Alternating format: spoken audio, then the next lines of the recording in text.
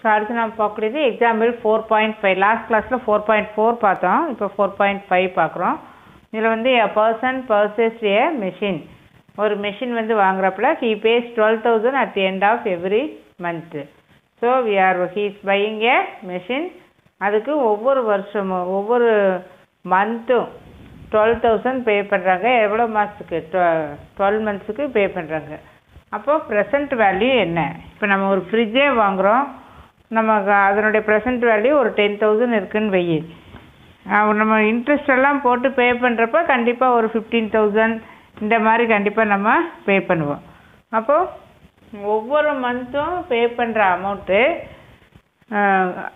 அந்த end of the இயரில் வந்து இந்த வேல்யூ விட கண்டிப்பாக அதிகமாக தான் இருக்கும். இதெல்லாம் சாதாரண கணக்கு. நம்ம ஒரு பொருளை இப்போ வாங்குகிறோம் அப்படின்னா நம்ம திருப்பி கட்டுறது வந்து தொகை வந்து அதிகமாக இருக்கும். அப்போ இந்த அமௌண்ட்டு தான் நம்ம என்னென்னு சொல்கிறோம்? Present value. இந்த அமௌண்ட் வந்து ஒவ்வொரு மந்த்தும் கட்டுறோம் இல்லையா? அப்போ எண்ட் ஆஃப் த இயரில் வரக்கூடிய அமௌண்ட் வந்து இது. சும்மா ஒரு உதாரணத்துக்காக அதை எழுதுகிறோம். பட் இது நமக்கு அவசியம் இல்லை. இப்போது ப்ரெசன்ட் வேல்யூ அப்படின்னா என்ன அப்படின்னா அதனுடைய தற்போதைய மதிப்பு. இப்போ ஒரு பைக்கே வாங்குற அப்படின்னா இப்போ அதோட விலை என்ன, நீ அதுக்கப்புறம் ஒரு 12 மந்த்ஸ் இது இன்ஸ்டால்மெண்ட் பே பண்ணுற இல்லையா, அதுக்கப்புறம் ஃபைனலாக எவ்வளோ தொகை கட்டியிருக்கிற, கண்டிப்பாக அது எவ்வளோ இருக்கும்? அதிகமாக தான் இருக்கும். ஸோ ப்ரெசன்ட் வேல்யூ அப்படிங்கிறது தற்போதைய விலை, அதுதான் ப்ரெசன்ட் வேல்யூ. ஸோ தற்போதைய விலை அதனுடைய மதிப்பு என்ன அப்படின்னு சொல்லி. ஸோ ப்ரெசன்ட் வேல்யூ அப்படின்னா P = கிட்டத்தட்ட அதே ஃபார்முலா தான். இங்கே வந்து 1 + i whole power n - 1 so far எழுதணும். அது வந்து a. பட் இந்த இடத்துல ஏக்கு பதிலாக P = இது அப்படியே திருப்பி எழுதுகிற அவ்வளோதான். 1 - 1 + i ஹோல் பவர் -n. அதில் +n எழுதுனா இதில் வந்து -n அப்படின்னு சொல்லிடுறேன். a அப்படிங்கிறது ஒவ்வொரு மாதமும் கட்டக்கூடிய தொகை. ஸோ ஒவ்வொரு மந்த்தும் எவ்வளோ கட்டுறாங்க? 12,000 வந்து பே பண்ணுறாங்க. இந்த இடத்துல ஒரு வார்த்தை நீ பார்த்துக்கணும். இங்கே என்ன இருக்குது? அட் தி எண்ட் ஆஃப் அப்படின்னு இருக்குது. ஸோ ஏற்கனவே சொல்லியிருக்கிறேன் அட் தி எண்ட் ஆஃப்னா இந்த ஃபார்முலாவை யூஸ் பண்ணணும். அட் தி பிகினிங் அப்படின்னு வந்ததுன்னா முன்னாடி என்ன வரும்? ஒரு 1 + i வந்து பிகினிங்கில் வரும்.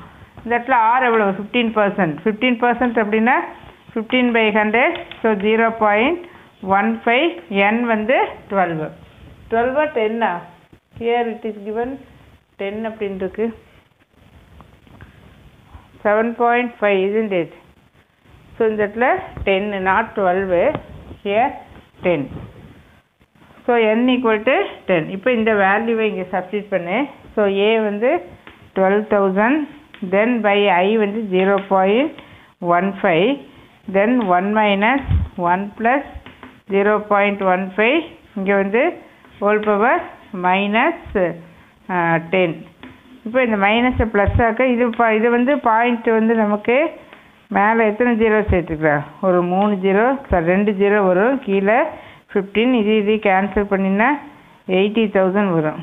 என்ன தென் இங்கே வந்து 1 - 1 அப்படின்னு எழுதிக்க. ஏன்னா இங்கே மைனஸை ப்ளஸ்ஸாக மாற்றணும்னா இது எங்கே வரும்? டினாமினேட்டருக்கு கொண்டு வந்துடலாம் இல்லையா? a பவர் -m இருக்குது. அதை ப்ளஸ்ஸாக மாற்றணுன்னா என்ன பண்ணிக்குவேன்? 1/a power m. இப்போ இதோட வேல்யூ வந்து நமக்கு கொடுத்துருக்கு. அது cross multiply.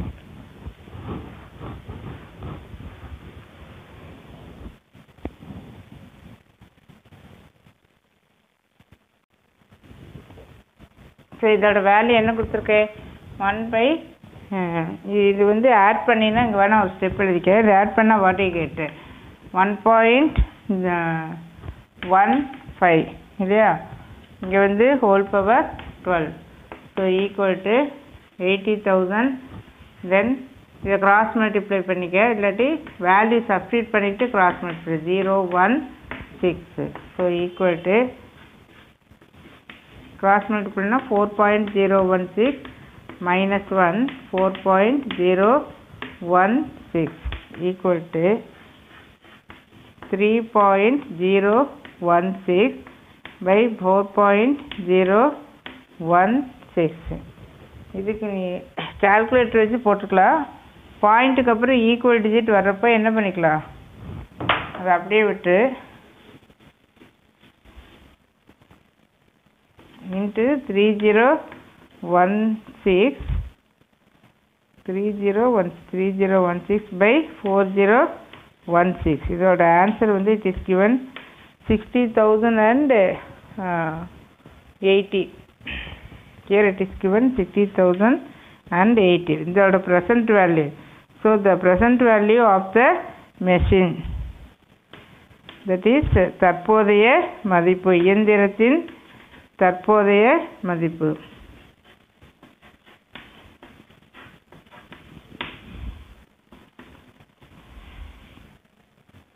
So here the present value of the machine.